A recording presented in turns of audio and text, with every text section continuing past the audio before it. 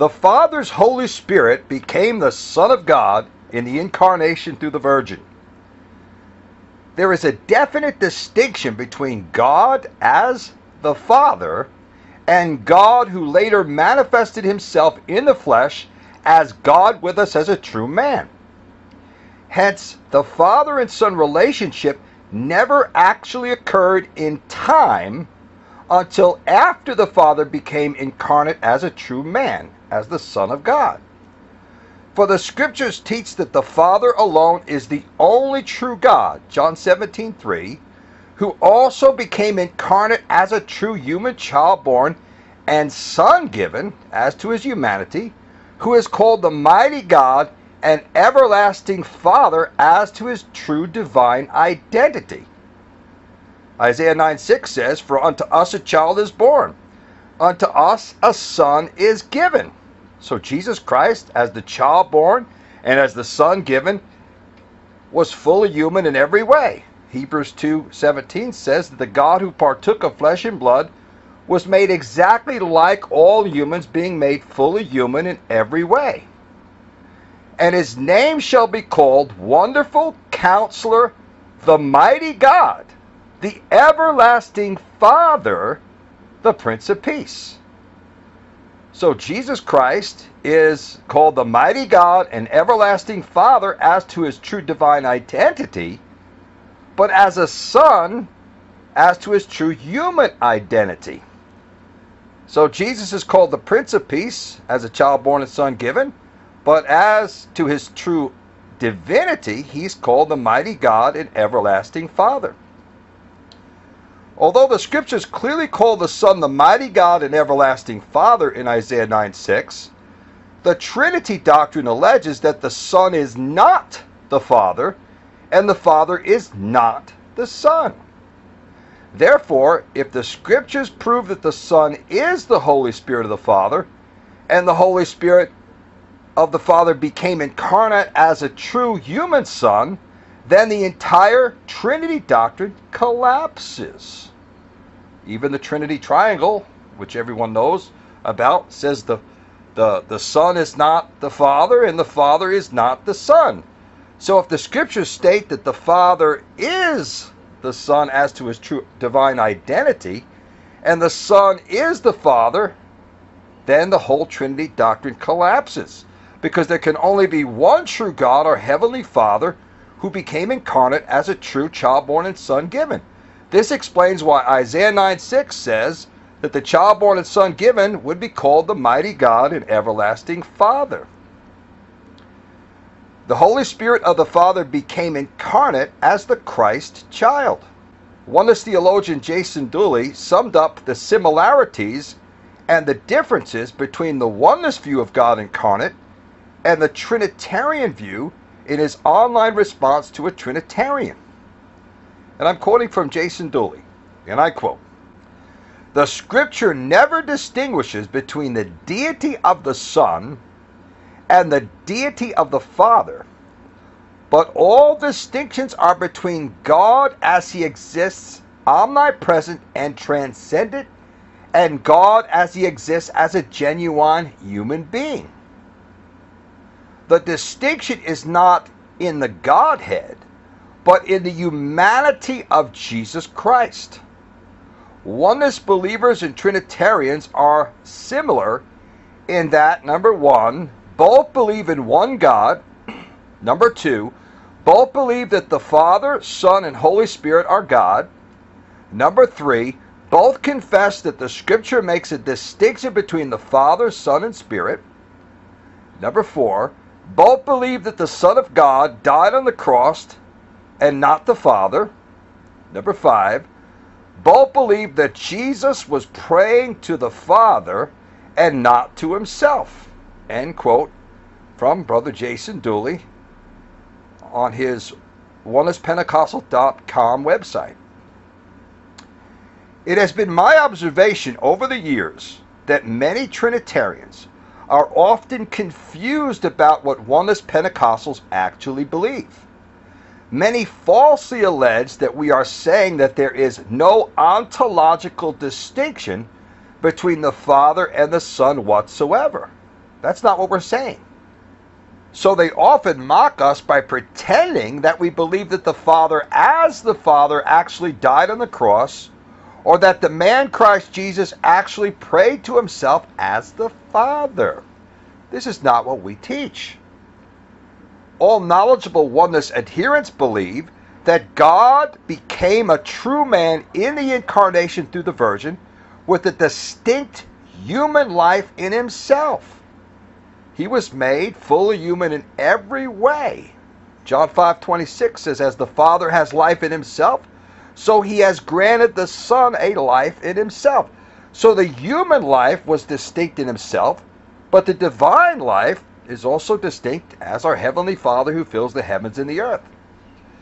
So Jesus was made fully human in every way in order to suffer for us, to pray for us, and die for our sins. Because God as God cannot die. God as God doesn't pray to God. God as God cannot suffer in flesh. But it was the man Christ Jesus, because God had ontologically became a man in the incarnation through the Virgin, by his own essence or substance of being, hypostasis, being reproduced, character, as an imprinted copy of the divine substance of being of the Father, as a fully complete human being in Hebrews 1:3. Thus, many Trinitarians are erroneously alleging that we are denying any distinction between God as God, who is the Father, and God with us as a man, who is the Son, who was made fully human in every way. Yet this is not what we are saying, as God cannot be fully human in every way without violating such passages as Numbers 23:19, God is not a man, and Malachi 3:6, I am Yahweh, I change not. What we are actually affirming is that the man Christ Jesus as the Son of the living God is not God with us ontologically as God, but rather God with us as a true ontological human Son, a true man who could pray, be led by the Holy Spirit. Jesus was led by the Spirit into the wilderness, and grow in wisdom and in stature and in favor with God and men. For God as God, the Father, is not ontologically a man who can pray, be tempted of the devil, be led by the Spirit, nor can God as the Father ontologically suffer and die on the cross for our sins, because God is not ontologically a man. Numbers 23:19. Jason Dooley went on to spell out the major differences between the oneness and Trinitarian positions. And I'm quoting from oneness theologian Jason Dooley. Oneness believers and Trinitarians differ in that, number one, Trinitarians believe that the one God consists of three eternal persons, while oneness believes that the one God is one person. Number two, Trinitarians believe that the second person of the Trinity became incarnated, while oneness believes that the Father, who is one person, became incarnated as a true Son of God. Number three, Trinitarians believe that the Son is eternal, while oneness believes that the Son did not exist until the incarnation through the Virgin, because the term refers to God as he exists as a man, as a son, and not as he exists in his essential deity.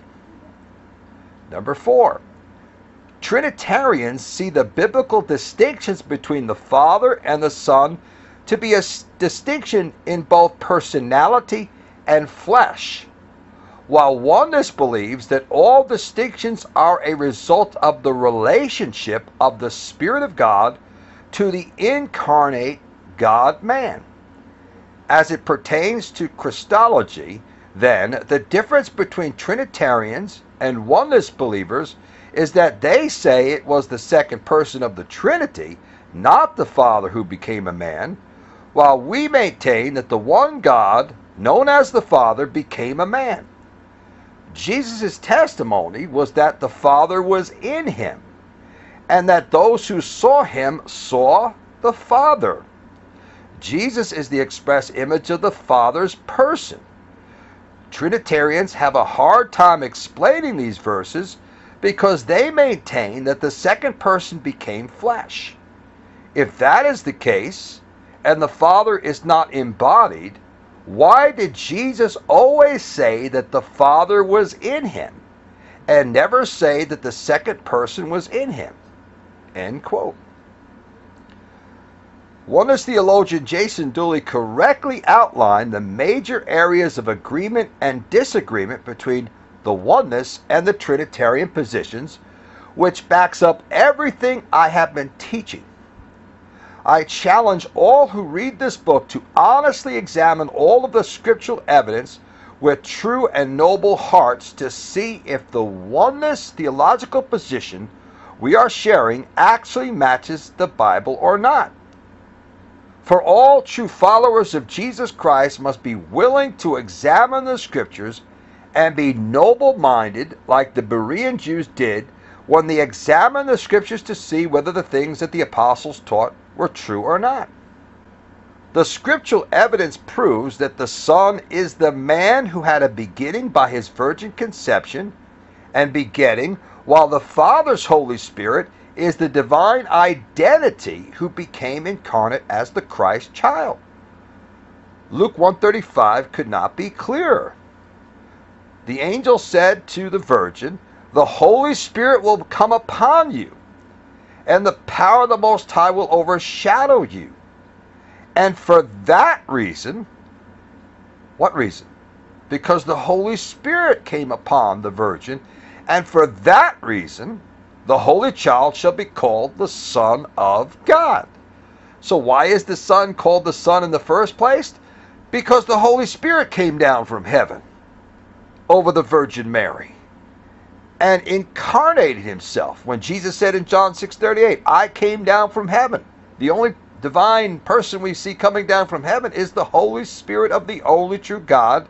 Our Heavenly Father came down from heaven, and for that reason, the Holy Child shall be called the Son of God.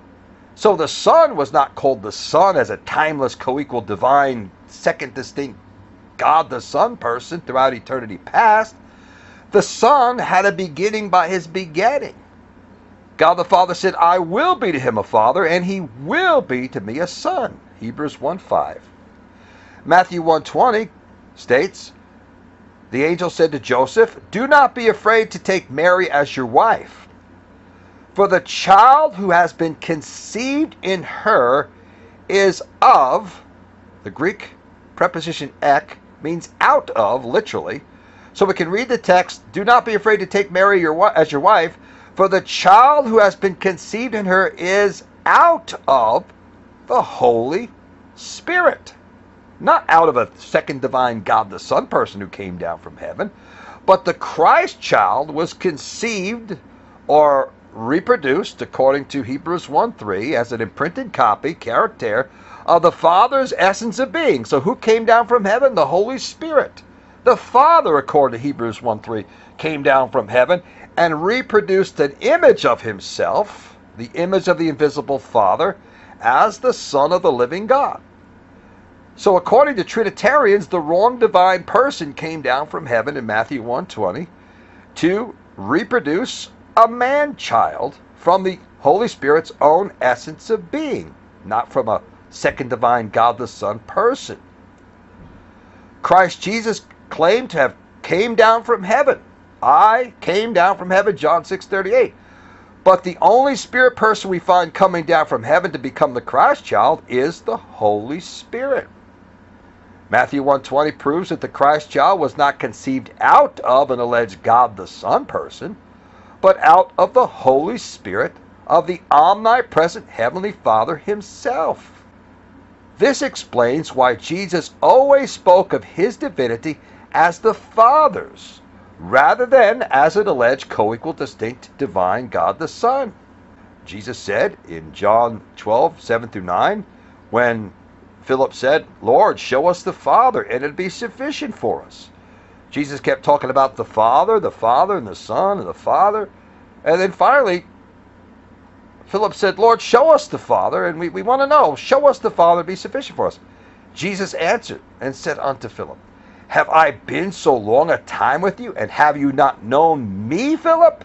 He that has seen me has seen the Father. Jesus never said, he that has seen me has seen the eternal divine God the Son. His divinity is the Father incarnate. That's why Jesus could say to Philip, have I been so long a time with you, and have you not known me? When Philip said, Lord, show us the Father. He that has seen me has seen the Father. In other words, he that has seen me has seen the divine essence of being of the Father incarnate as a man. And again in John 12:44-45, Jesus plainly said, he who believes in me does not believe in me, but in him who sent me. He who sees me sees the one who sent me.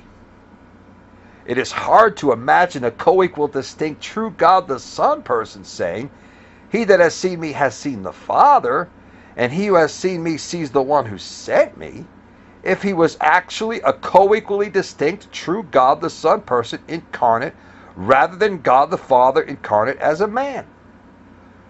For an alleged distinct, true God the Son person should have said, he that has seen me has seen the eternally distinct God the Son. And he who believes in me believes in the co-equal divine Son. But instead, Jesus clearly said that to see him and to believe in him is to believe on the divine identity of the Father himself. Where then is the divine dignity and believability of the alleged second divine God the Son person, and the alleged third divine God the Holy Spirit person of the Trinitarian concept of the deity? The Holy Spirit provided male chromosomes and blood type to the Christ child. He, the Son, is the brightness of his glory. The Greek text means the reflected brightness of his, speaking of the Father's glory, and the express image or reproduction or copy of his person. The context proves that Jesus is the reproduction or copy of the Father's divine person as a fully complete human person through the virgin conception and birth. So here we find the scriptural evidence proving that the Father himself supplied his miraculous divine substance of being in the incarnation to produce the Christ child by reproducing himself as an imprinted copy of his original substance of being, as a fully complete human being in the Virgin. For if the Son of God was conceived as the incarnation of an alleged God the Son, how is it that the presence of the Holy Spirit's person came upon Mary to conceive the Christ child, and not the presence of an alleged God the Son person? Luke 1:35 plainly states that the Holy Spirit will come upon you, upon the Virgin, and for that reason the child shall be called the Son of God. Although we find numerous references to the omnipresent Holy Spirit existing throughout the Hebrew Scriptures and the Old Testament, we never find a pre-existent living Son anywhere from Genesis to Malachi. This fact alone should serve as a red flag to all those who have been duped into believing in an alleged timeless, eternally distinct, heavenly God the Son person. There's only one divine person, our Heavenly Father, who is the only true God. You don't see Jesus praying, "O Heavenly Holy Spirit." He only prayed to the Father because the Father is the only true God. The Holy Spirit is God's Spirit in action, coming down from heaven, and that's why Jesus is the full incarnation of the Holy Spirit of the only true God, the Father, incarnate as a man. The angel spoke to Joseph, "The child who has been conceived in her is out of the Holy Spirit." The context of Hebrews 1:3 provides irrefutable evidence to show that the Son is the brightness of the Father's glory and the express image of the Father's person or essence of being, who became a human person in the Virgin Mary. Since Matthew 1:20 plainly informs us that the Christ child was produced, literally out of the essence of being of the Holy Spirit, we know that the Holy Spirit must be the Father's Holy Spirit who descended upon the Hebrew Virgin. This is very problematic for the Trinitarian doctrine, which asserts that a distinct God the Son person became incarnate and not the Holy Spirit of the Heavenly Father. Hebrews 1:3 states that the Son was reproduced from the Father's essence of being, while Matthew 1:20 states that the Son was reproduced from the Holy Spirit's essence of being.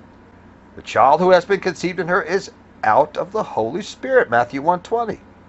The only way to harmonize the scriptural data is to believe that the Holy Spirit's essence of being is the same divine person as the Father who became incarnate, which proves oneness modalism while refuting Trinitarianism, Arianism, and Unitarian Socinianism.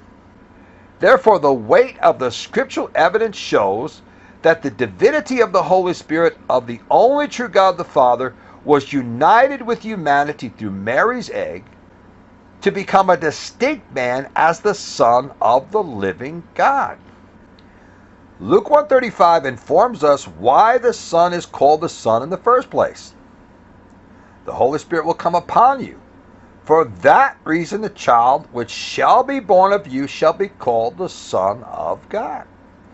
The Son is called the Son of God because of his miraculous virgin conception out of a woman.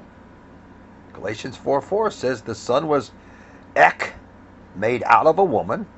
And Matthew 1:20 says that the Son was reproduced as an image of the invisible Father, ek, out of the Holy Spirit. Matthew 1:18 and 20. Therefore the Son is called the Son of God because of his miraculous virgin conception out of the woman, Virgin Mary, and out of the Holy Spirit of the only true God the Father. No scripture in the entire Bible ever gives us another reason why the Son of God is called the Son, other than the New Testament reason given in Luke 1:35. In fact, no scripture in the entire Bible ever states that the Son as a Son has always existed as an alleged timeless God the Son person throughout eternity past, which completely demolishes the Trinitarian doctrine. And I've challenged Trinitarian apologists to give me a single verse in the entire Bible, from Genesis to Revelation, where the Son is called the Son for another reason other than the New Testament reason given in Luke 1:35. No Trinitarian apologist has ever been able to give me an answer to that question. John 5:26, as the Father has life in himself, so has he granted the Son to have a life in himself. The Son was clearly granted a human life distinct in himself, who could pray, who could be tempted, who could be led by the Spirit. Here we can clearly see that the Son is the man, and the man is the Son who was granted a distinct human life by God the Father. God the Father granted a distinct life to the Son by supernaturally supplying his own male chromosomes from his own substance or essence of being, hypostasis, Hebrews 1:3, which was reproduced or imprinted within the human egg of the Virgin Mary, Hebrews 1:3, Hebrews 2:14 through 17. He was made fully human in every way, Hebrews 2:17. Acts 20 verse 28 actually says, the church of God which he has purchased with his own blood. God purchased the church with his own blood, the blood of God.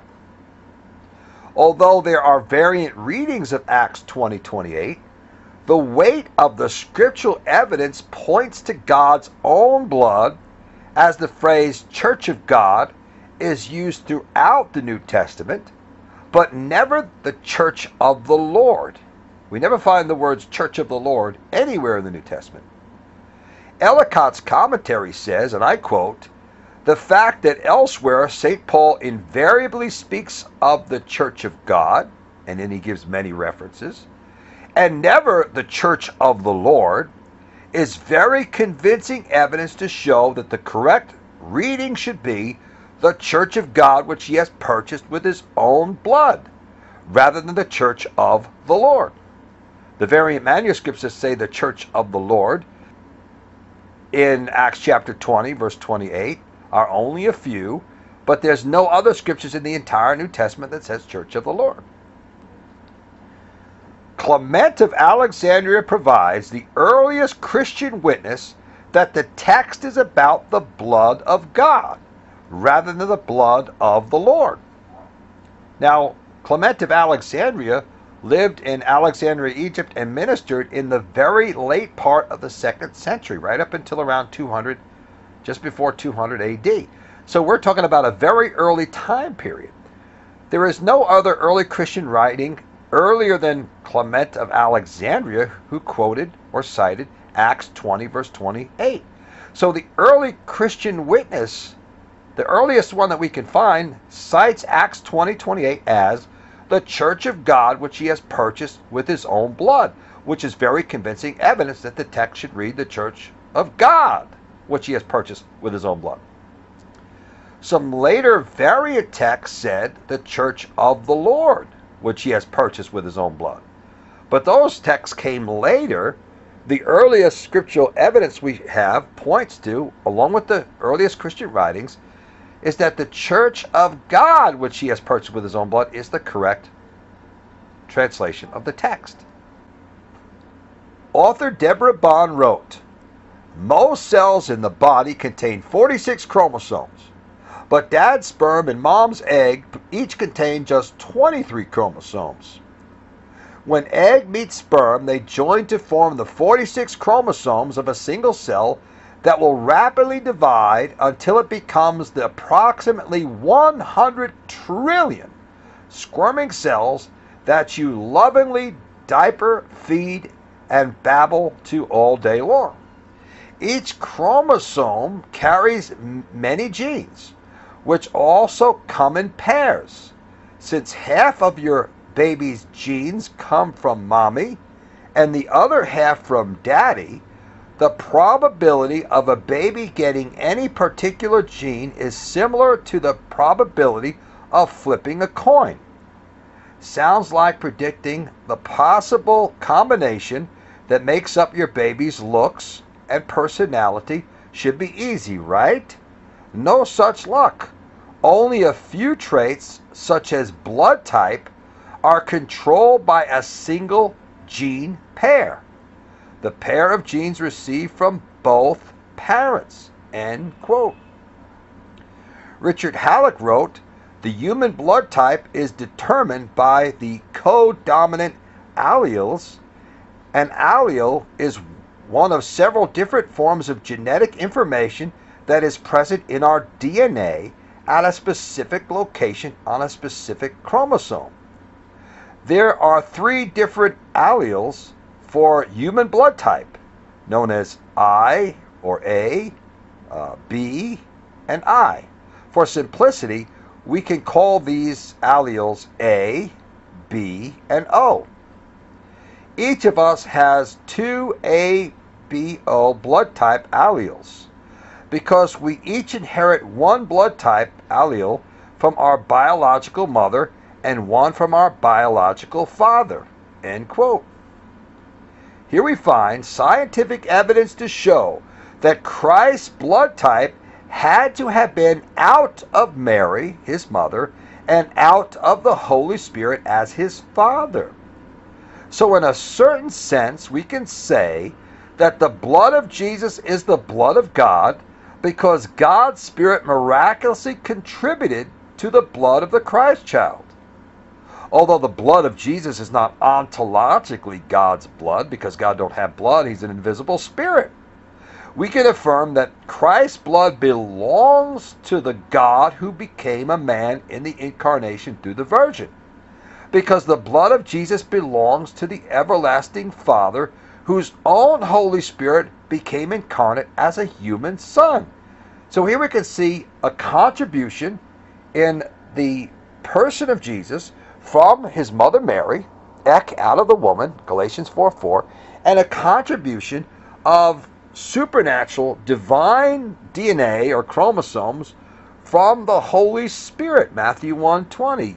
Ek, he was produced ek out of the Holy Spirit's essence of being as a fully complete human being. Since the Christ child had no biological father, according to the flesh, the Holy Spirit of God himself, who descended upon the Virgin, had to miraculously supply the male chromosomes and the male blood type to make Jesus Christ a true male offspring. Hence, Jesus can be said to carry the chromosomes and blood type of Mary and from God himself. Therefore, in a certain sense, the physical body of Jesus can be called the body of God and the blood of God because God himself became a man through the Virgin Mary. Now note, the flesh of Jesus cannot be said to be divine flesh. I'm not saying that Jesus had divine flesh. But the body that belonged to Jesus, the blood of Jesus, is God's body, God's blood, because God became a man. In other words, who owned that body of Jesus Christ? The human spirit of Jesus is God's spirit who became a human spirit. So in a sense, we can say the body of Jesus and the blood of Jesus is the body and blood of God himself, who took on humanity. Since God became one of us to save us, the physical body of Jesus is God's newly assumed human body. Not God ontologically with us as God, but God ontologically with us as a fully complete human son. Hebrews 2:17. The Holy Spirit came down from heaven to become the Christ child. John 3:13 says, "No one has gone up to heaven except the one who came down from heaven, even the Son of Man who is in heaven." We know that Enoch and Elijah both ascended into heaven. Hence, Christ must have meant that no one living on the earth during the time of Jesus had ever gone up to heaven. Well after Christ's ascension into heaven, the Apostle Paul stated that his spirit was likely taken out of his body into the third heaven, because he said, and I quote, "Whether in the body or out of the body, I do not know, God knows." Paul said he heard inexpressible words in heaven, which a man is not permitted to speak. Thus it appears that Paul's human spirit had, at least briefly, ascended into heaven, just as it also appears that the human spirit of Jesus had briefly ascended into heaven to see and hear heavenly things while still existing on the earth as a man. We find many of the prophets, when they ministered, sometimes they were caught up in the Spirit. Even the Apostle John was caught up in the Spirit.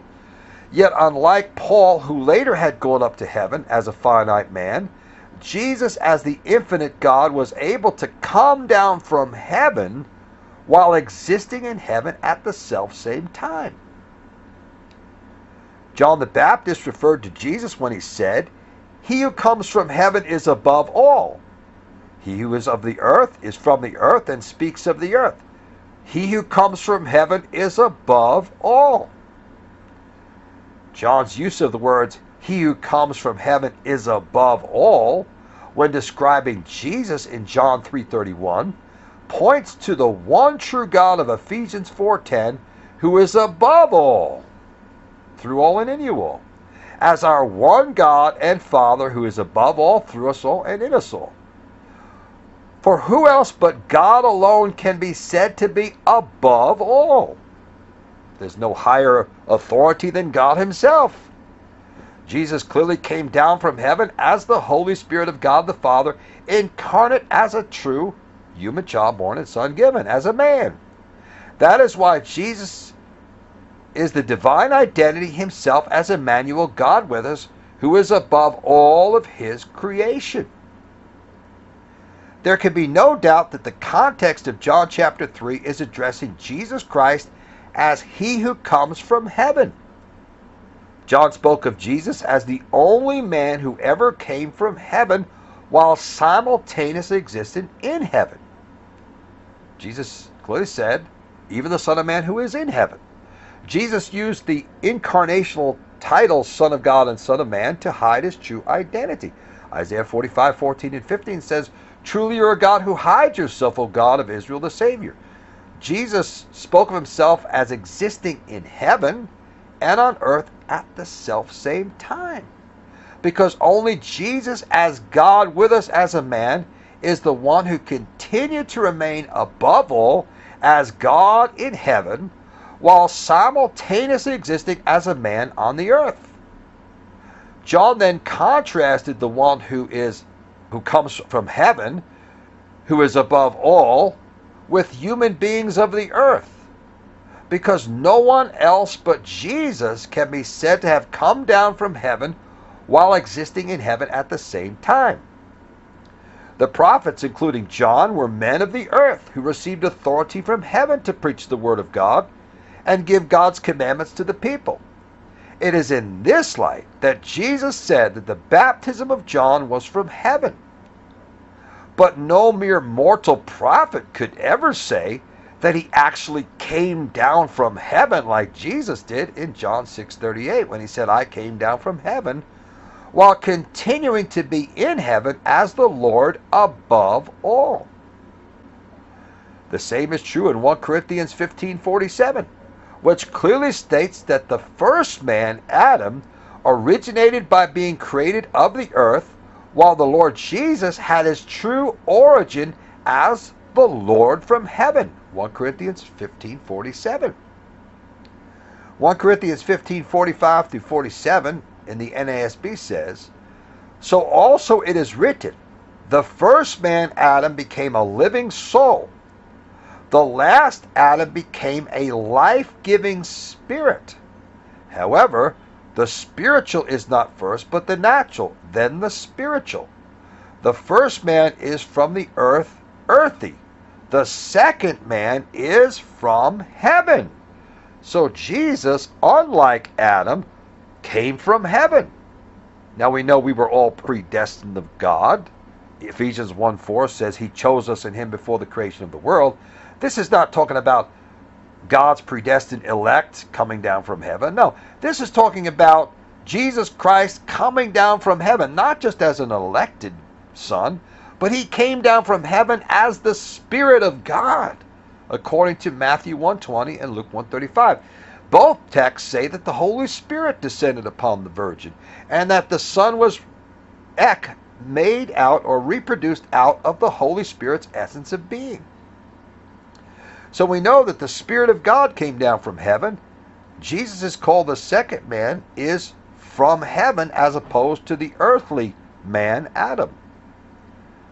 Notice the contrast between Adam and Jesus. The context of 1 Corinthians 15:45-47 is dealing with Adam as the first man whose origin was from the earth, earthly. But the second man is from heaven, because his origin came from heaven. Adam could never have been said to come from heaven. Adam didn't come down from heaven to become a man, no. But we find Jesus being the Lord from heaven, the Spirit of God from heaven who came down from heaven to become a man. So in contradistinction, Jesus came from heaven because he also exists as the Spirit of God who descended upon the Virgin Mary. That is why the apostles identified the Spirit of Christ as the Holy Spirit. Romans 8:9. The Spirit of God dwells in you. Now if any man have not the Spirit of Christ, he's none of his. So the Spirit of God descended upon the Virgin Mary, who was in the prophets, according to 1 Peter 1:11, and who was that spiritual rock who followed the Israelites in the wilderness.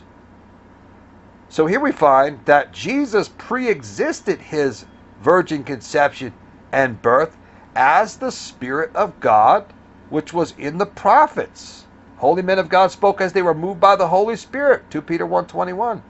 But 1 Peter 1:11 identifies that Spirit as the Spirit of Christ, who was in the prophets.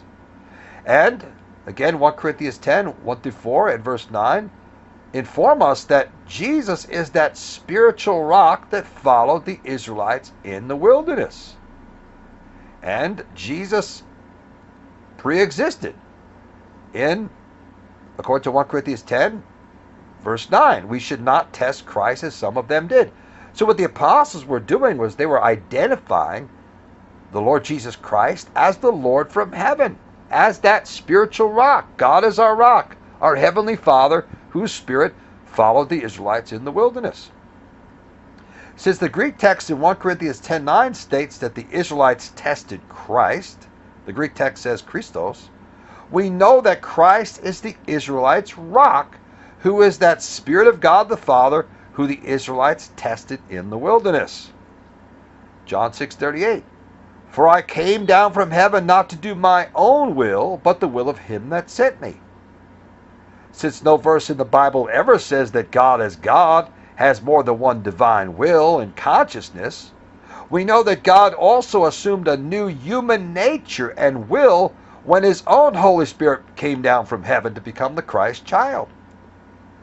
Thus, Jesus was speaking as a fully complete man when he claimed to have come down from heaven, past tense, to assume a human nature and a human will as a distinct human son with a life in himself. Therefore, the man Christ Jesus knew by revelation that he had come down from heaven as the Spirit of God before becoming the Christ child with a distinct human will. While God's prophets received authority from heaven, none of the prophets ever said that they came down from heaven like Jesus said he came down from heaven. We know that heavenly angels and God's Holy Spirit are spoken of as coming down or descending from heaven, but no scripture or Jewish literature that I'm aware of ever spoke of a man who came down from heaven like the scriptures say about Jesus Christ. Therefore, Jesus Christ is clearly he who partook of flesh and blood as the one who shared in their humanity, to be made fully human in every way, according to Hebrews 2:14-17, as a true man living among men who could suffer and die for our sins. If Jesus was born as just a mere mortal man with no pre-existence whatsoever, how could Jesus be called the one who is the Lord from heaven? The first man is from the earth, earthy. The second man is the Lord from heaven, 1 Corinthians 15:47, as the God who is manifested in the flesh, justified in the Spirit. Scripture informs us that the Spirit of God and the spirits of the angels come down from heaven. Matthew 3:16 says, after being baptized, Jesus came up immediately from the water, and behold, the heavens were opened, and he saw the Spirit of God descending as a dove and lighting on him. So we know the Spirit of God can descend from heaven. John 1:32, John testified, saying, I have seen the Spirit descending as a dove out of heaven, and he remained upon him. The omnipresent Holy Spirit of God the Father, who descended upon the Virgin to be manifested in the flesh, and to partake of flesh and blood as the Christ child, later descended out of heaven at Christ's baptism, because God, as God, can never leave heaven. So the same Holy Spirit who came down from heaven to become incarnate as Christ is the same Holy Spirit of the Father who continued to exist in heaven even after Christ was conceived in the Virgin Mary.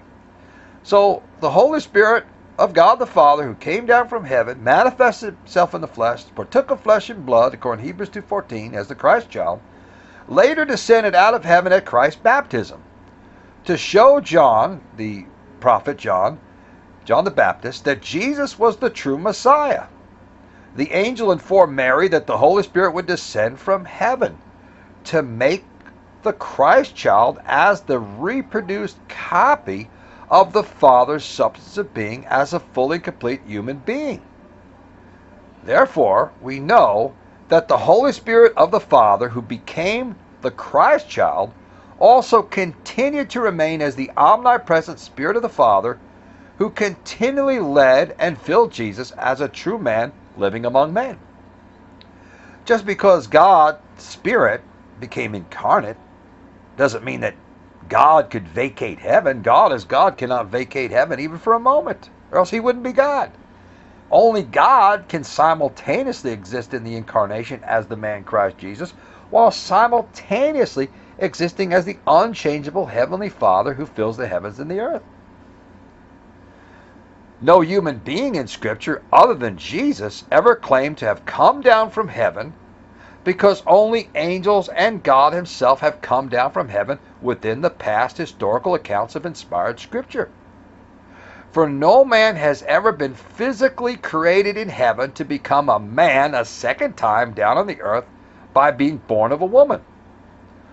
Although holy angels have come down from heaven to appear as men, no angelic creation has ever come down from heaven to be born as a human being. For God never said to any of the angels, "You are my son, this day have I given birth to you." Daniel 4:13 says, "I saw in the visions of my head as I lay in bed, and behold, a watcher, a holy one, came down from heaven."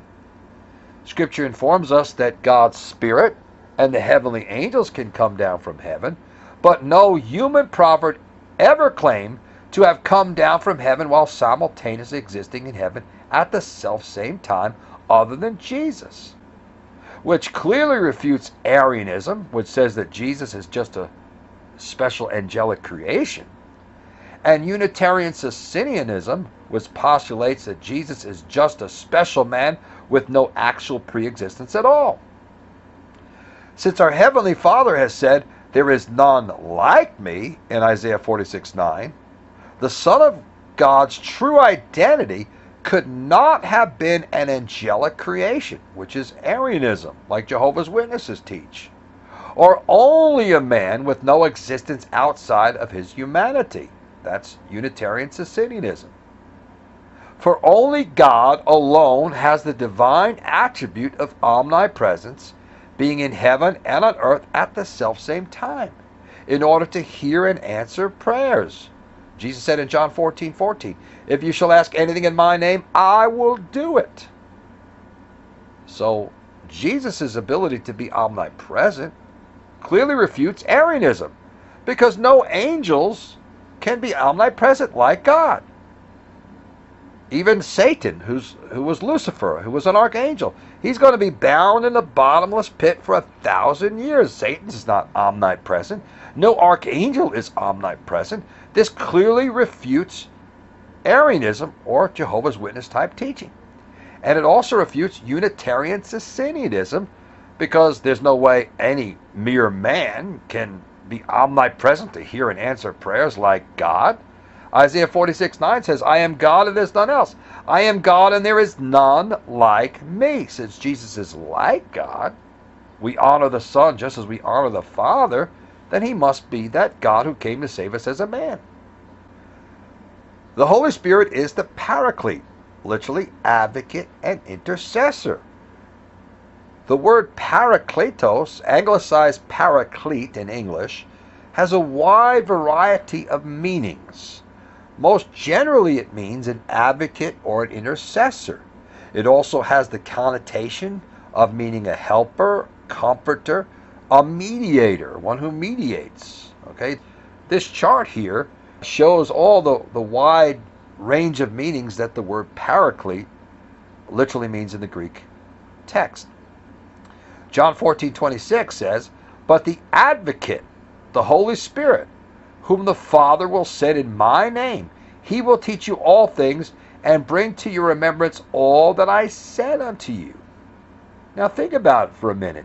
If the Holy Spirit is a pre-incarnate God the Holy Spirit person who never became incarnate, how on earth can a co-equal God the Holy Spirit advocate, intercede for our case before God the Father, and mediate before God?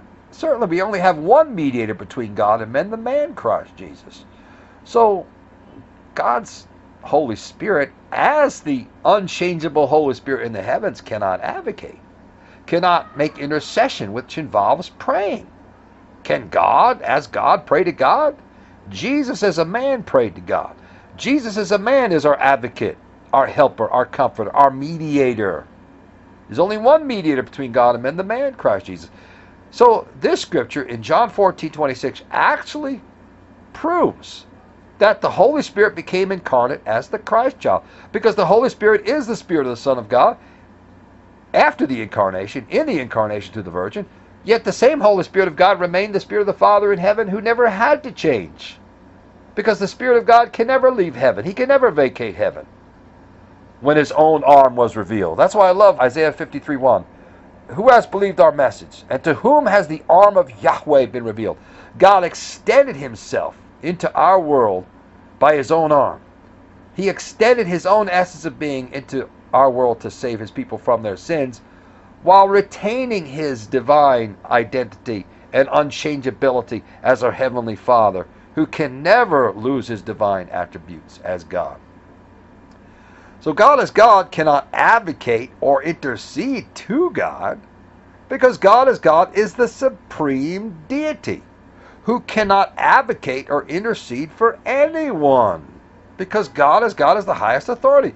So how then can the Holy Spirit be our advocate, our intercessor, someone who intercedes for us, our mediator? It's impossible. The only way that this could be true in John 14:26 is that Jesus is the Spirit of truth who was with the disciples in John 14:16-18, who would later be in the disciples when he said, I will not leave you as orphans, I will come to you. John 17:18. So the scriptures affirm that God, who continued to exist unchangeably in the heavens, also became a distinct man in the incarnation.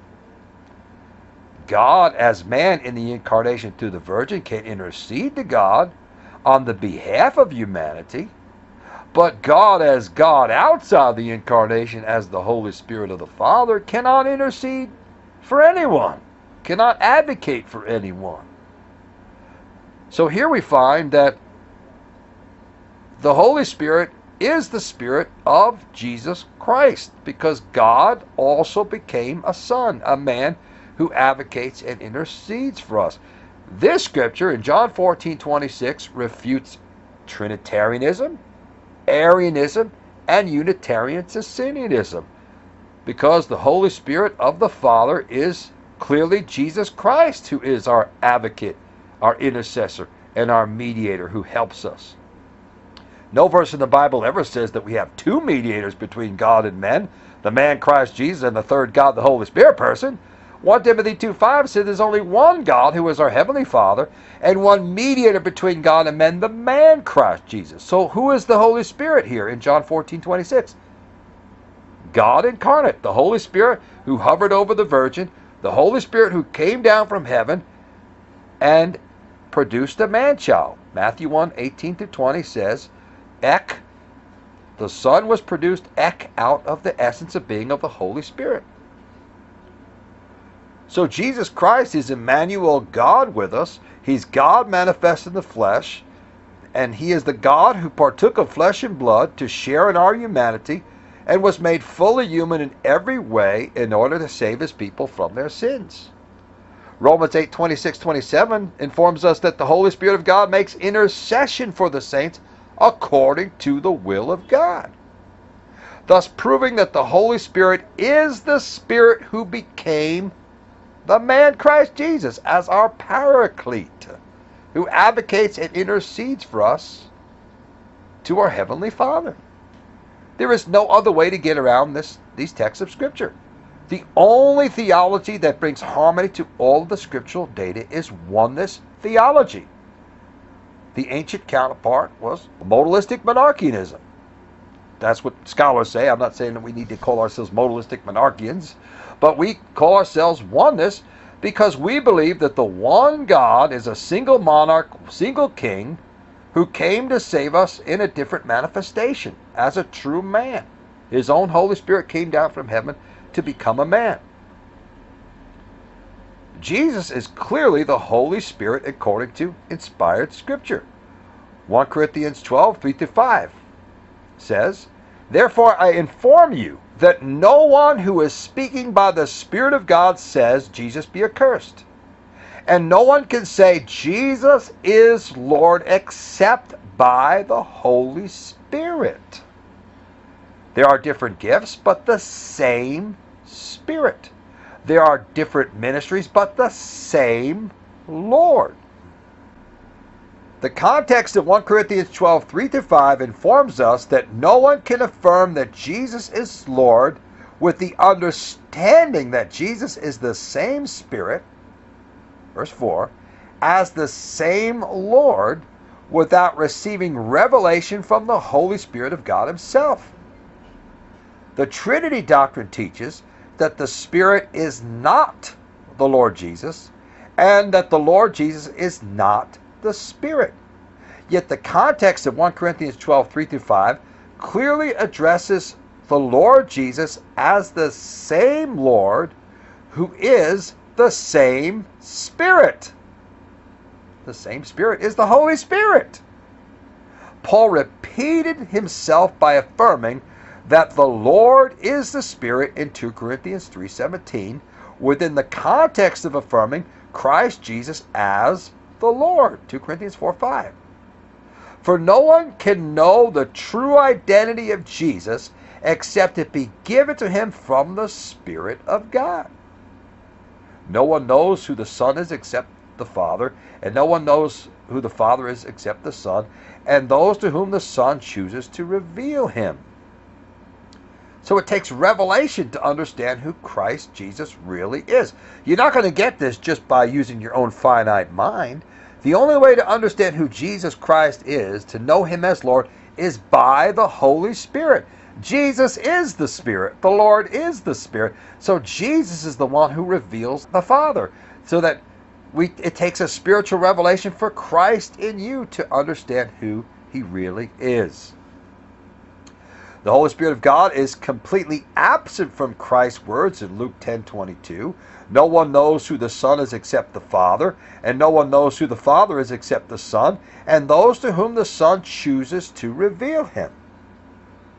Since it is impossible for the Holy Spirit of God to not know who the Son is, we know that the Holy Spirit of God is the Spirit of the Father, who is also the same Spirit of the Son in the incarnation through the Virgin. God's true elect will have this revelation, but those who do not receive this revelation are still blinded by the devil. If our gospel be hid, it is hid to those that are lost, in whom the God of this age has blinded the minds of them that believe not, lest the light of the glorious gospel of Christ, who is the image of God, image of the invisible Father, should shine unto them. 1 Corinthians 12:3 clearly says Jesus is Lord. 2 Corinthians 3:17 goes on to state that the Lord is the Spirit. Since Paul also wrote in 2 Corinthians 4:5, we preach not ourselves, but Christ Jesus the Lord, we know that the Lord is the Spirit in 2 Corinthians 3:17, being addressed in 1 Corinthians 12:4-6. Trinitarian doctrine is supposed to believe that the Son is not the Holy Spirit and the Holy Spirit is not the Son. However, Scripture clearly states that the Lord is the Spirit. Jesus is Lord, He is the Spirit. 1 Corinthians 12, verses 4-5 says, Now there are varieties of gifts, but the same Spirit. Speaking of the Holy Spirit. And there are varieties of ministries, but the same Lord. Jesus Christ is Lord. The Lord is the Spirit. Since Jesus is Lord in 1 Corinthians 12:3, He must be the one being addressed as the same Spirit and as the same Lord in verses 4 and 5. When we compare these facts with Romans 8:9, the Spirit of God, the Spirit of Christ used interchangeably, John 14:16-18, Colossians 1:27, we find that Jesus is the indwelling Holy Spirit of God Himself. You are not in the flesh, but in the Spirit. If so be the Spirit of God dwells in you. Now if any man have not the Spirit of Christ, he's none of His. Notice how the Spirit of God is called the same Lord as the Spirit of Christ. John 14:16-18, Jesus said, I will ask the Father, and He will give you another advocate, Paraclete, advocate, intercessor, that He may be with you forever. That is the Spirit of truth, whom the world cannot receive because it does not see Him or know Him. But you know Him, the Spirit of truth, because He, the Spirit of truth, abides with you and will be in you. I will not leave you as orphans. I will come to you.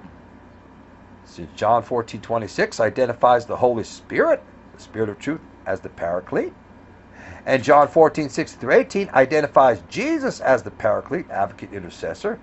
Jesus the Lord must be the same Holy Spirit of the Father who became incarnate as the Son of God. Otherwise, an alleged co-equally distinct God the Holy Spirit could not be said to be co-equal while advocating and interceding for humanity as a mediator or a go-between between God and man. For how can an alleged non-incarnate God, the Holy Spirit person, be said to be a paraclete who advocates and intercedes for humanity? Interceding involves praying. Can God as God intercede to God? Since Jesus is our only mediator as our advocate and intercessor, our mediator between God and men, the indwelling Holy Spirit must be the Spirit of His Son, who makes intercession for the saints according to the will of God. Romans 8:26-27 proves that the Spirit of God, the Holy Spirit, makes intercession for the saints. God as God cannot intercede for the saints, but God with us as a man, Jesus Christ, intercedes for the saints according to the will of God, who is our Heavenly Father. The context of Romans 8:9, Romans 8:26-27, and Romans 8:34 proves that Christ Jesus is the Holy Spirit who intercedes for us. 1 John 2:1 identifies Jesus as the Paraclete. We have an advocate with the Father, Jesus Christ the righteous. Romans 8:9, but you are not in the flesh, but in the Spirit, if so be that the Spirit of God dwells in you. Now if any man have not the Spirit of Christ, he's none of his. So the Holy Spirit of God is the Spirit of Christ, according to Romans 8:9. Only oneness theology teaches that the Father's Holy Spirit came down from heaven to become a man as the Spirit of Christ. This explains why the Spirit of God and the Spirit of Christ are spoken of interchangeably as the self-same indwelling Spirit. In contradistinction, Trinitarian theology teaches that a second co-equally distinct God, the Son person, came down from heaven to become a human son. Such an erroneous idea is very problematic for the Trinitarian position because Scripture proves that the Holy Spirit came down from heaven to conceive the Christ child who was made out of the Holy Spirit, rather than out of an alleged co-equally distinct God, the Son person. Could a God the Son have vacated heaven to become a human son? While most Trinitarian scholars and theologians confess that an alleged co-equal God the Son never lost his divine attributes by vacating heaven to become a man, most lay Trinitarians and even some scholarly Trinitarian apologists I have dialogued with confess a belief that a God the Son left heaven and temporarily lost his omnidivine attributes in order to become a man in the incarnation. Both Trinitarian views are problematic for several reasons. Therefore, I am presenting a detailed oneness response explaining why both Trinitarian views cannot bring harmony to all the scriptural data. Trinitarians who believe that a God the Son lost his omnipresence and divine attributes by vacating heaven to become a man usually employ the familiar kenosis view by misunderstanding the meaning of emptying, keno, in Philippians 2:5-9, in their thinking. They assume that a God the Son emptied himself of his divine attributes in order to become a man. Yet how could God cease being God for a while violating Malachi 3:6? I am Yahweh, I change not. And Hebrews 13:8. The divinity of Jesus is the same yesterday, today, and forever. So the divinity of the one who became incarnate as the man Christ Jesus is the same yesterday, today, and forever. Malachi 3:6, God says, I am Yahweh, I change not. So Yahweh as Yahweh cannot change by ever losing his divine attributes, such as omnipresence, filling the heavens and the earth. According to Trinitarian scholar R.C. Sproul, if God laid aside one of his attributes, the immutable undergoes a mutation. The infinite suddenly stops being infinite. It would be the end of the universe, end quote. Under the subtitle Kenotic Theology, Trinitarian theologian Dan Musick wrote, and I quote, Most canonicists believe that Christ gave up his sovereign dominion when becoming incarnate.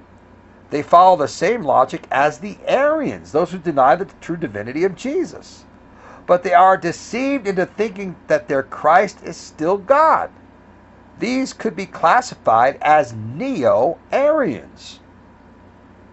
Dan Musick is himself a Trinitarian, but he readily admits that Trinitarians who believe that Christ gave up his divine attributes to become a man could be classified as Neo-Arians. Arianism denies the full deity of Christ because Arianism teaches a lesser God person rather than a co-equal God person.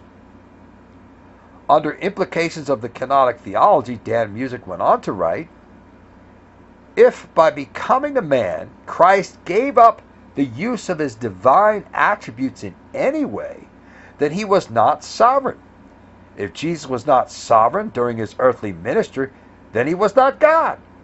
If he was not God, the Word that was God never became flesh, only part of the Word did. And the name Emmanuel, meaning God with us, is a lie. And God's Word is not true. In order for God the Son to abandon his sovereignty in any way, he would have to change his character or being. This God would never do. I am who I am. But thou art the same, and thy years will not come to an end. Jesus Christ is the same yesterday, today, and forever. End quote. Inspired Scripture itself proves that it is impossible for the true God of Abraham, Isaac, and Jacob to change by leaving his omnidivine attributes in heaven when he became a man. For Jesus did not say before Abraham was, I was, as if he was God back then, or if he was once the great I am before losing his divine presence and his divine attributes by vacating heaven. When Jesus said before Abraham was, I am, he was saying that he still existed as the great omnipresent I am, as the true God, who simultaneously existed as God in heaven, as well as existing as God with men on the earth, as a true man among men. Therefore, Jesus was still the great I am, who always filled heaven and earth, both in eternity past and even while he walked this earth as a man. Jesus informed us in John 3:13 that he simultaneously existed in heaven and on earth at the same time. Since it is impossible for a mere man to be in heaven and on earth at the same time, we know that he had to be addressing his true identity as the omnipresent Spirit of God who fills heaven and earth. For the true identity of the Son of Man, the title Son of Man is the Son of Mankind through Mary, not a divine title of God that he's always used. This is a title involving sonship. The Son of Man means the Son of Mankind through Mary. So the true identity of the Son of Man is the same divine individual who simultaneously existed as the mighty God and everlasting Father in heaven while dwelling on the earth as a man. An uninformed Trinitarian responded to me in writing by saying, and I quote, "You have the Father changing to the Son." Laugh out loud. This is a change. And also losing his divine attributes. End quote. This enthusiastic Trinitarian was defending his finite idea that the Son lost his divine presence and attributes in heaven to become a man. So in his thinking, the Father also had to lose his divine presence and attributes in heaven in order to become a man. Here is how he responded to him. No verse of Scripture ever says that the Father changed into the Son by leaving or losing his divine attributes to become a man. For the Scriptures inform us that Jesus is the arm of Yahweh as the anthropomorphic arm of our Heavenly Father himself revealed. Can the Father's arm be another distinct divine person from himself? If Jesus is the arm of Yahweh God the Son, then that Yahweh person could not have left heaven in the incarnation. So either way, your view that God vacated heaven to become a man is absolutely false. I continued. Now, if an alleged God the Son never left heaven in the incarnation, then you also have a dilemma to explain how an omnipresent God the Son could act and speak in heaven while simultaneously acting and speaking on the earth as a man. This also sounds like you have two Son persons, a God the Son and a human Son, who could speak and act independently from one another at the same time. Thus, Trinitarians also cannot intellectually explain how the omnipresent God can become a true man through the Virgin while simultaneously retaining his omnipresence and divine attributes in heaven. No human being can adequately describe the miraculous nature of the incarnation because the Bible says that it was a miracle. Irenaeus wrote that it is indescribable to fully comprehend how the Son was produced by the Father. And I quote, "If anyone says to us, 'How then was the Son produced by the Father?' we reply to him, that no man understands that production and generation, or calling, or by whatever name one may describe his generation, which is in fact altogether indescribable, but the Father alone who begat, and the Son who was begotten. Since therefore his generation is unspeakable, those who strive to set forth generations and productions cannot be right in their mind, inasmuch as they undertake to describe things which are undescribable." End quote. No finite human being can adequately describe how God produced the Son from his own essence of being, as a fully complete human being. As a true man through the virgin birth, Jesus is not ontologically God as God, because Jesus is God with us as a true man. God is not ontologically a man according to Numbers 23:19. God is not a man nor a son of man. God was not ontologically a man before the incarnation, and he is not ontologically a man after the incarnation either. For the flesh of Jesus is not literally God as God, nor is the human spirit of Jesus literally God as God. For when God became a man, he became something ontologically distinct from God, a true man. Now, I'm not saying that Jesus is not God. What I'm saying is that God reproduced an image of himself, his own essence of being, became a human being. An eager Trinitarian wrote, "God is omnipresent. He is past, present, and future. He is beyond our little dimensional understanding." End quote. I initially respected her for such a wise and scriptural statement. But then she went on to write that a God the Son left heaven to become a man. Hence, she was confessing that two God persons were always omnipresent. God the Father and God the Holy Spirit, past, present, and in the future, while the other God person, namely the Son, was not always omnipresent. I have found that most professing Trinitarians erroneously believe it to be impossible for God to remain in heaven while simultaneously becoming a man, as the arm of Yahweh himself revealed to save his people from their sins. That is why human minds began developing the Trinitarian doctrine. For our finite minds have a hard time fathoming how God could act and speak in more than one geographical locality at once. However, the miraculous nature of the omnipresent God empowers him to be able to act and speak as God in heaven, while simultaneously acting and speaking independently as a true man among men in order to save us from our sins.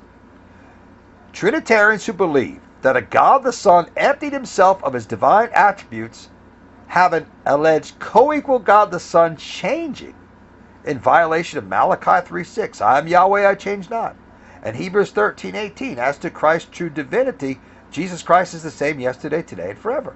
Obviously, his humanity is not the same yesterday, today, and forever. But as to his true divine identity, Jesus is the Christ. He is the same as to his true divinity, the same yesterday, today, and forever. So Trinitarians have a God the Son emptying himself of his divine attributes. They have an alleged co-equal God the Son changing by not remaining the same yesterday, today, and forever. The true identity of the divinity of Jesus had to remain the same in heaven, while he simultaneously became a true man who could pray and be tempted. For if Yahweh as God could ever change by losing any of his divine attributes, then Malachi 3:6 and Hebrews 13:8 would be untrue. Only the Father in heaven knows all things, while the human child born and son given could not have known all things in his human limitations. Jesus clearly grew in wisdom and stature. The Almighty cannot grow in wisdom, but Emmanuel, God with us as a true man, could grow in wisdom as well as pray and be tempted of the devil. Mark 13:32 only presents a problem for Trinitarians. For how could no one know the day or the hour, no, not the angels in heaven, nor the Son, but the Father alone? How could an alleged co-equal omniscient God, the Holy Spirit, not know something? And if the majority of Trinitarian theologians were correct in affirming that a God the Son never lost his omnipresence in heaven when he simultaneously became a man, then how could a God the Son, who should have also been in heaven as a Son person, while dwelling on the earth as a man, also not know the day and the hour of his own second coming? Mark 13:32 clearly says, no one knows the day or the hour. No, not the angels in heaven. So we're talking about beings in heaven not knowing the day or the hour of Christ's second coming. Nor the Son, who Trinitarians allege was in heaven. At least most theologians do anyhow. But the Father alone. So the Holy Spirit is completely absent here. And the Son, as a co-equal, unchangeable Son, according to Hebrews 13:8, he should have known also up in heaven what was going on, and what as an omniscient God person, he should have known the day and the hour. So here we find clear evidence that the Father alone is the only true God who knows all things. The Holy Spirit is the Spirit of the Father. That's why Jesus didn't mention the Holy Spirit in Mark 13:32, because the Holy Spirit is the Spirit of the Father. So the majority of Trinitarian theologians, if they were correct in affirming that a God the Son never lost his omnipresence in heaven when he simultaneously became a man, then how could a God the Son as a heavenly Son, who should have also been in heaven as a Son, while also dwelling on the earth as a man, also not know the day and the hour of his own second coming?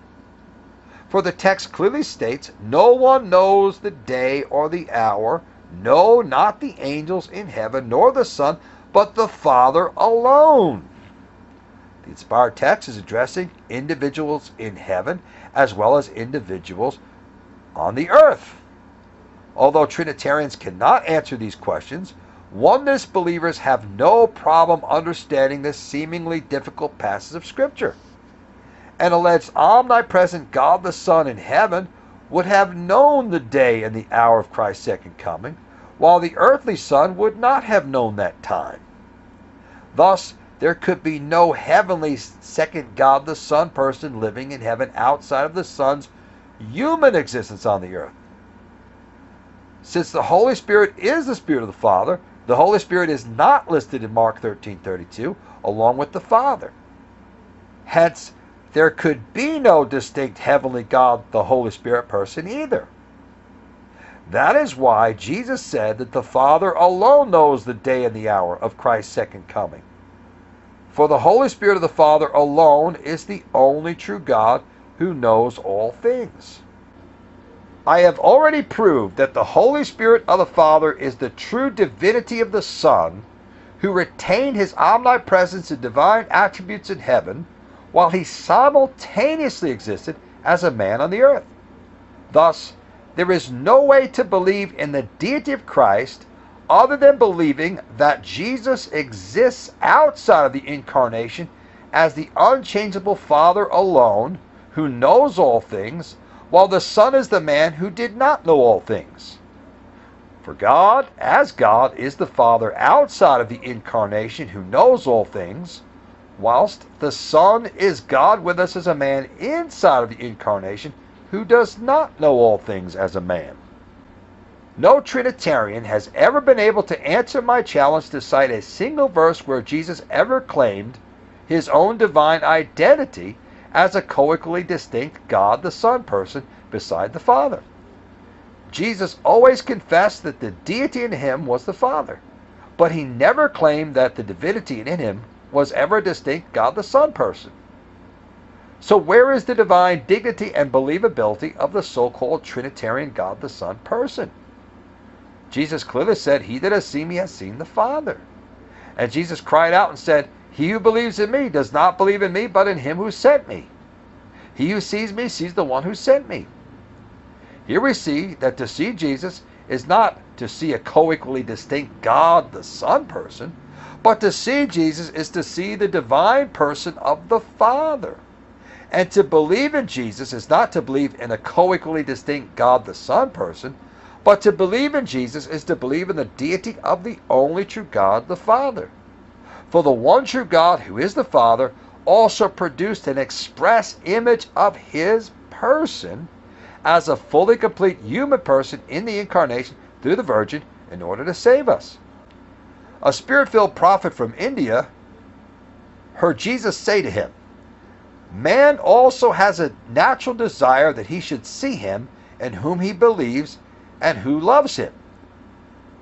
But the Father cannot be seen, for he is by nature incomprehensible, and he who would comprehend him must have the same nature. But man is a comprehensible creature, and being so cannot see God.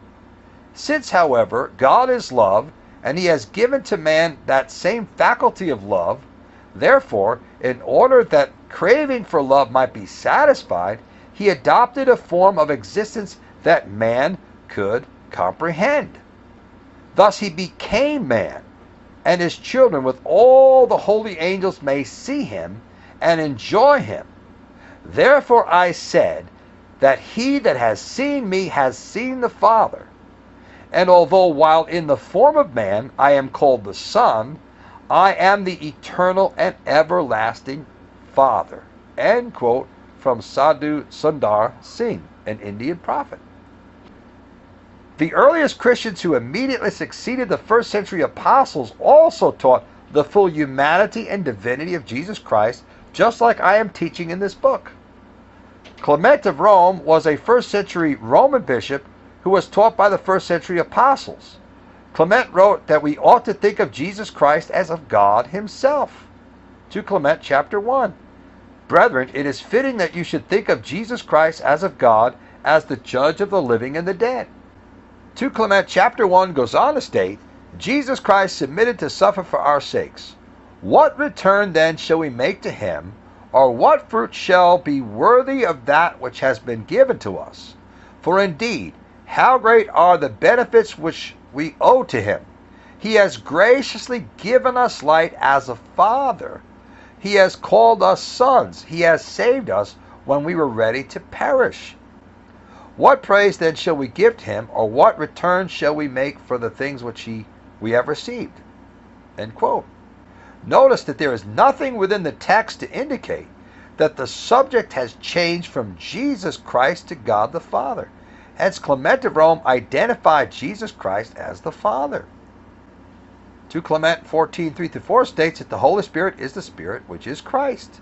And I quote, "The Holy Spirit," goes on to say, "guard the flesh that you may partake of the Spirit. Now if we say that the flesh is the church and the Spirit is Christ, then verily he who has dishonored the flesh has dishonored the church. Such a one therefore shall not partake of the Spirit which is Christ." Trinity doctrine says that the Spirit is not the Son and the Son is not the Spirit. But 2 Clement clearly says that the Holy Spirit is the Spirit which is Christ. Later Trinitarian doctrine states that the Holy Spirit is not the Son and the Son is not the Spirit. Yet to Clement and the first century Roman Christians, the Holy Spirit is the Spirit which is Christ. In Clement's first epistle, Clement spoke of Jesus Christ as being chosen as a true man along with God's elect. He chose us in him before the creation of the world.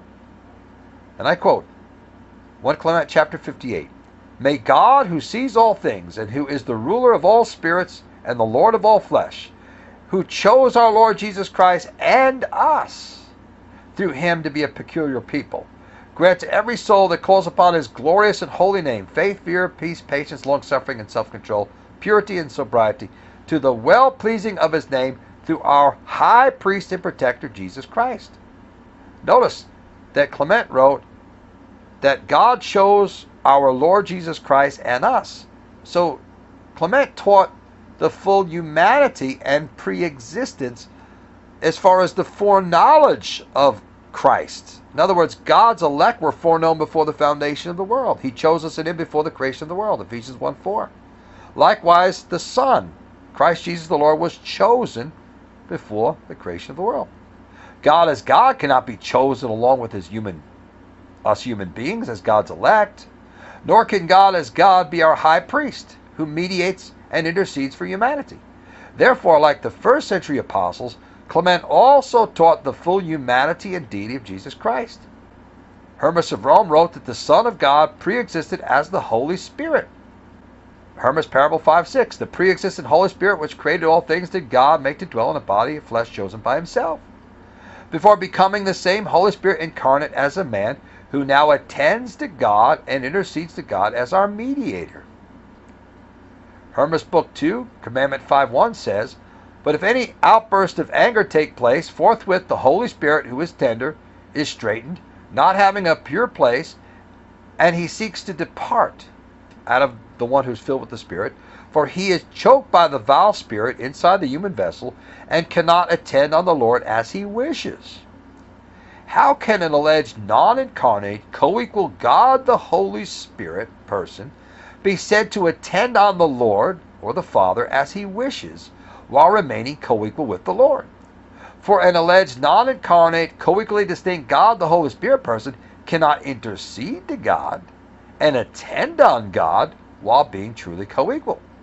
The only viable answer is that the indwelling Holy Spirit of the Father is the same Spirit who became a man as his Son. God has sent forth the Spirit of his Son in your hearts, crying, Abba, Father, Galatians 4:6. Because the Holy Spirit of God the Father also became the Son in the incarnation through the Virgin.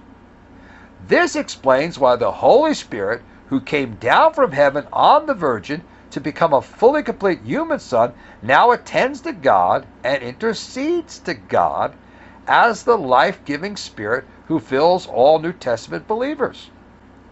Ignatius of Antioch wrote that God became a true human being in the incarnation through the Virgin, God himself being manifested in human form for the renewal of eternal life, and now that took a beginning which had been prepared by God. So Ignatius wrote that God became a true human being in the incarnation through the Virgin by taking on a beginning. God as God could not have took a beginning, as it was the man Christ Jesus who had a beginning by a supernatural virgin conception. Since Jesus is God who became a man, the man Christ Jesus needed to have a God, pray to God, and be led by the Spirit of God, or he would not have been a true man at all. For the one true God also became one true man, who was both made as man and not made as God. Ignatius to the Ephesians 7:2 says, and I quote, there is one physician who is possessed both of flesh and spirit, both made, created as a son, and not made, not created as God, God existing in the flesh, end quote. The deity of Jesus is the Father. The Trinitarian doctrine says that an alleged distinct God the Son, who is not the Father, incarnated himself as the man Christ Jesus. Yet not a single verse of Scripture ever says that an alleged heavenly God the Son came down from heaven to become incarnate as a human son. Since the Scriptures prove that Jesus is the full incarnation of the Holy Spirit of the only true God the Father, rather than alleged incarnation of a second distinct heavenly God the Son person, the entire Trinity doctrine collapses. Colossians 1:19 clearly says, for it pleased the Father that in him, in Christ, all fullness should dwell. Colossians 2:9, for in him, Christ, dwells all the fullness of the deity in bodily form. The King James Version says Godhead, from the Greek word theotes, literally means divinity. For in him in Christ dwells all the fullness of the divinity in bodily form. John 14:10, Jesus said, the Father who dwells in me, he does the works. So there's only one divinity in Christ, and that is the Father. Whenever the Son of God spoke of the deity within him, he always referenced God the Father as that deity, which spoke through him and did the mighty works through him. Therefore, Jesus, as a fully complete human Son, said that his word was not really his word, but the Father's word who sent him. John 14:10 says, the words that I speak to you, I do not speak from myself, but the Father dwelling in me does his works. How could a co-equal God the Son have not been able to speak his own words and do his own works as a co-equal divine God the Son person? And why is it that only God the Father spoke through him and did the mighty works through him, rather than the other two alleged co-equally distinct divine persons? According to the Trinitarian position, each of the three alleged distinct God persons are supposed to be co-equal with each other. Why then were the other two alleged co-equally distinct God persons not co-equally active while the Son dwelt on the earth as a man? John 14:23-24 says, if anyone loves me, he will keep my word. The Greek word is logos in the Greek text. And the word, the logos which you hear, is not mine, but the Father's word, the Father's logos who sent me. Notice how Jesus' word, his own expressed thought, logos, was not really his own expressed thought, but rather his expressed thought was really the Father's logos, expressed thought, who sent him. So even when Jesus spoke his word, his logos, we know that his words were not really his own, but the Father's logos, the Father's expressed thoughts, who sent him. This is not what we would expect if the Holy Spirit and the Son were co-equally distinct God persons. Since Jesus' words were not really his own, but the Father's, we know that the divinity within him was truly the deity of God the Father manifest in the flesh. Jesus, as a Son, spoke the words of God the Father and did the mighty works of God the Father because he is the full incarnation of the Holy Spirit of God the Father himself, who became a man to save us from our sins through the Virgin. Therefore, the Trinitarian doctrine of two other co-equally distinct God persons is patently false. John 12:44-45 says, Jesus cried. He cried out and said, he who believes in me does not believe in me, but in him who sent me. He who sees me sees the one who sent me. How could a co-equally distinct God person not have his own divine dignity and believability? If God was really three distinct persons, then Jesus should have said something like this. He who believes in me does not just believe in me, but also in the Father and the Holy Spirit. Since Jesus left out believing in himself and the Holy Spirit as co-equally distinct divine persons, it is clear that the Father alone is the only true God who was manifested in the man Christ Jesus. John 14:8-9 says, Philip said to him, Lord, show us the Father, and it is sufficient for us. Jesus said to him, have I been so long a time with you, and yet you have not known me, Philip? He who has seen me has seen the Father. Notice how Jesus as a man claimed that seeing him and believing in him was to see and believe in the only true God the Father who sent him. Thus, when we believe on Jesus, we do not really believe on him, but in the deity of the Father who sent him. And when we see Jesus, we do not really see him, but we are seeing the deity of the Father who sent him. Because we know that Jesus is the only image of the invisible Father that we will ever see, because the invisible God became a man. These words do not sound anything like the words of a co-equal God the Son person of a three-person Trinity, because the man Christ Jesus was reflecting the divine glory of the only true God the Father himself alone. Acts 2:17 proves that the Father poured out his Holy Spirit upon all flesh starting on the day of Pentecost. Acts 2:17, and I quote, It shall come to pass in the last days, says God, I will pour out my Spirit upon all flesh. Yet John identified Jesus as the one who would baptize God's people with the Holy Spirit. Matthew 3:11. I baptize you with water for repentance, but after me comes one who is more powerful than I, whose sandals I am not worthy to carry. He will baptize you with the Holy Spirit and fire. Since the true identity of Jesus is the omnipresent Holy Spirit of God the Father incarnate as a true man, Jesus can send his own Holy Spirit down to earth as the Father, just as he could resurrect his own body as the Father. Acts 2:32 informs us that God the Father raised Jesus from the dead. God raised this Jesus to life, Acts 2:32. Likewise, John 5:21 states that it is the Father who raises the dead and gives them life. Yet John 2:19 informs us that Jesus raised his own body from the dead when he said, destroy this temple, and in 3 days I will raise it up. But he spoke of the temple of his body. Jesus baptizes with the Holy Spirit as the Father, just as he raised up his own body as the Father. This proves that Jesus did the works of his Father because he is the deity of God the Father incarnate as a true man.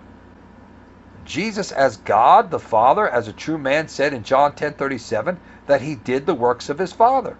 If I do not do the works of my Father, do not believe me. But if I do them, notice that Jesus acknowledged that he did the works of his Father. But if I do them, though you do not believe me, believe the works, so that you may know and understand that the Father is in me and I in him. Why would an alleged co-equal God the Son say that he did the works of his Father? If he was a distinct co-equal true God the Son person of an alleged three-person deity, then he should have been able to speak his own words and do his own works. A man may have some of his characteristics of his Father, but no man could ever say that he actually does the works of his Father unless he is that Father. This has to be true because God the Father said in Isaiah 46:9, I am God, there is none like me. Since Jesus did the works of his Father, he must be that Father. There is none like me, speaking of the Father. Wherefore, Jesus is the only man in human history who did the works of God the Father, because the divine in Christ is the deity of the Father.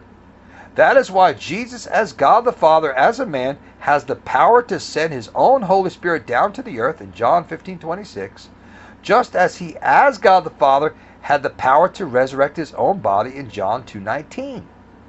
Since no mere created being can do the works of God the Father without violating Isaiah 46:9, the Messiah's true identity must be God with us as a man. Isaiah 46:9 says, I am God, and there is none like me. Since Jesus is like God and doing the works of God the Father, he must be that Father who came to save us as a man. John 20:17 clearly states that the Son is the man who has a God.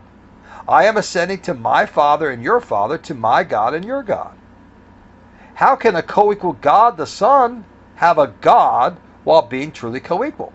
Thus, Trinitarians have the same difficulties explaining how Jesus is God, who became a man, as us oneness believers. Jesus was so fully, completely human that he prayed to God as his God, and was even tempted of evil as a true man. An enthusiastic Trinitarian responded to my comments showing that Jesus was addressing the Pharisees about himself being the deity of the Father in John chapter 8, verses 24, 27, 58. The Trinitarian wrote, they were law-keeping Jews. They were of the thinking that there was only one God and that Jesus was not him. That's why Jesus said, unless you believe that I am he, you will die in your sins. I responded to him by writing, here you admitted that the Jews knew only one God as the Father, and that they believed that Jesus was not him. Then he wrote, that's why Jesus said, unless you believe that I am he, you will die in your sins. Here you have actually admitted that Jesus was addressing the deity of the Father in verse 27. For why would Jesus say, unless you believe that I am he, you will die in your sins, if he was speaking about himself as a second God person of a Trinity that the Jews knew nothing about? Thus, your response is a nonsensical argument from an unknown second God the Son person of a three-person deity that the Jewish people knew nothing about. According to Hebrews 1:3, Jesus is clearly the brightness of his glory, the Father's glory, and the imprint or imprinted copy, facsimile, reproduction of his, the Father's person. Why does the Son only reflect the brightness of the Father if he is an alleged co-equal Yahweh God the Son person? Should not a co-equal true God person have his own divine brightness and glory? Since the Son merely reflects the divine brightness and glory of God the Father, he must be the image and brightness of the invisible Father with us as a true man. Furthermore, how can Trinitarians explain how a God the Son has always existed as an imprinted copy, facsimile, as a reproduced copy of the Father's person, as a timeless Son throughout eternity past? There is no way to get around the fact that an imprint or copy requires a time when it was imprinted or copied from an original substance of being. Hence, the Scriptures prove that the Holy Spirit of the Father imprinted a reproduced copy of his own substance of being as a fully complete human being within the Hebrew Virgin. Trinitarians who believe that a God the Son vacated heaven and lost his divine attributes to become a man also state that all three God persons are co-equal. Yet when they are confronted with verses which do not fit their theology, they insist that the divine attributes of one Yahweh person can change, while the other two alleged co-equal persons cannot change. But how can one co-equal God person be truly co-equal with the other two, when one can vacate heaven and lose all of his divine attributes to become a man? Such a view violates Malachi 3:6 and Hebrews 13:8. Jesus cannot be the same yesterday, today, and forever if he changed by losing his divine attributes. That is not remaining the same yesterday, today, and forever. Both Trinitarians and oneness must believe that Malachi 3:6 and Hebrews 13:8 is addressing the fact that God, as to his divine attributes and divine characteristics, will always remain the same, unchanged, past, present, and future. For our Heavenly Father never had to vacate heaven while he simultaneously manifested himself in the flesh to partake of flesh and blood. Oneness adherents understand that Yahweh God the Father remained unchangeable in the heavens while his own holy arm was revealed as a man down on the earth. Most knowledgeable Trinitarian scholars believe that an alleged God the Son retained all of his divine attributes and characteristics while he simultaneously became the man Christ Jesus through the incarnation. In like manner, oneness theology believes that God the Father retained all of his divine attributes and characteristics while he simultaneously became the man Christ Jesus through the incarnation. When we compare both models together, we find that the oneness model brings harmony to all the scriptural data, while the Trinitarian doctrine does not. For more videos like this one, you can subscribe to our YouTube channel or visit us on the web at apostolic christian faith.com. Lord bless.